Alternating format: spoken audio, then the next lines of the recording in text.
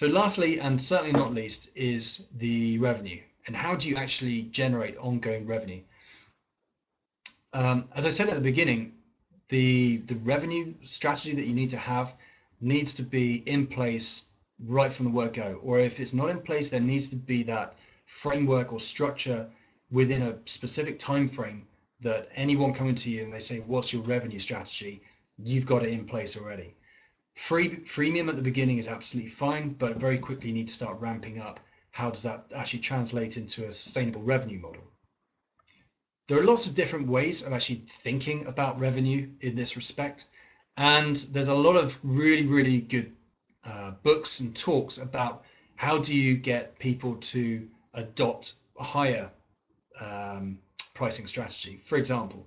So, I mean, this is one which I just found online, and obviously you see in the middle is the most expensive one, when traditionally the way that most companies have this is that it's a sliding scale from regular to basic to premium, and this one has changed it around a bit, and they've stuck the middle one in the center, brought it forward as a way, and then actually promoted it as the more successful one. Now, of course, obviously the actual terms underneath are meaningless, but I wanted to give you an example of how you can think differently. And one of the keys to this, which we'll come on to in a minute, is split test everything. Nothing is set in stone, and it goes back to our original discussion when we were looking at, no, you can't make any assumptions. There's a really interesting talk. I think it's on one of the TED talks, and it was talking about a pricing strategy.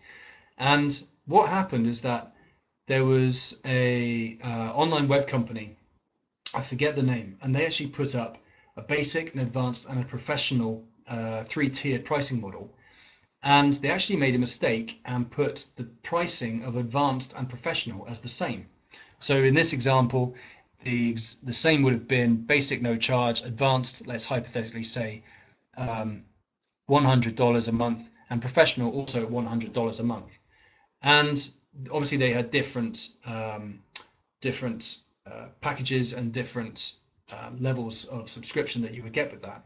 But the interesting thing was that everyone went straight to professional, and everyone missed out, in this example, advanced. Now, if you think that and you extrapolate that and take it through to any kind of pricing model you look at, if you want to push psychologically people up to the top end of whatever it is you're doing, people will go for basic, they'll go for premium, that's absolutely fine. But if you want to think about pushing people up to whatever would be the most expensive version of your service or product, and if you look at pricing the 2 tiers of advanced and professional very, very close together, and almost making it a no-brainer, almost making it an obvious call to go for the professional, you will psychologically push everyone towards your more expensive option rather than your medium priced option. And while we're doing this, the whole thing that we're trying to achieve is a consistently higher and growing monthly recurring revenue. So Google have been very, very good at this with AdSense, in that they're constantly looking at how do we actually change our monthly revenue cycle so that it actually increases month on month rather than just stay static.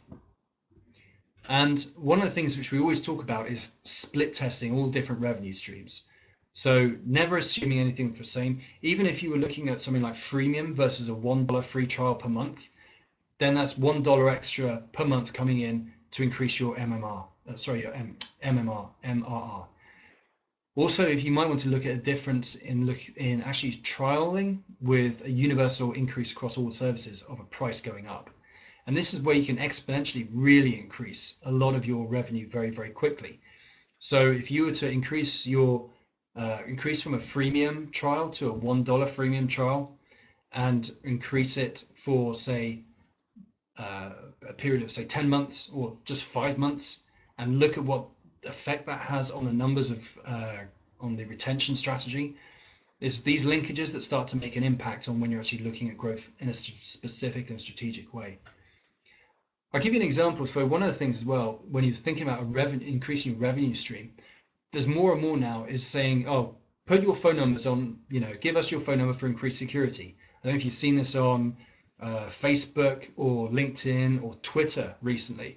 And, you and I both know the reason for them asking for this isn't for, well, to a little bit, they get to increase our security. However, they also get your telephone number, which then gives their sales operators an opportunity to phone you and upsell you some advertising or some premium packages or some monthly recurring invoicing. But that's the whole reason for it. And so it's just something that can be as incidental as like a telephone number for many people. If you've got hold of that data, it can then also be sold if you wanted it to, if you stipulated it within the contract. And or alternatively, at the very minimum, it gives you an opportunity to upsell those customers to anything else you want to do. Well, finally, another one, obviously, we've just passed Black Friday, and then there's Cyber Monday, and goodness knows what else there'll be come next year. But you can create these events yourself, or even if it's not just you, it can be you and a group of others who start to look as more like a conglomerate and suggest, why don't we organize some kind of strategic event where everyone gets X% off all of these complementary programs. So the whole time the revenue is constantly compounding itself, where you're trying to increase that every single time.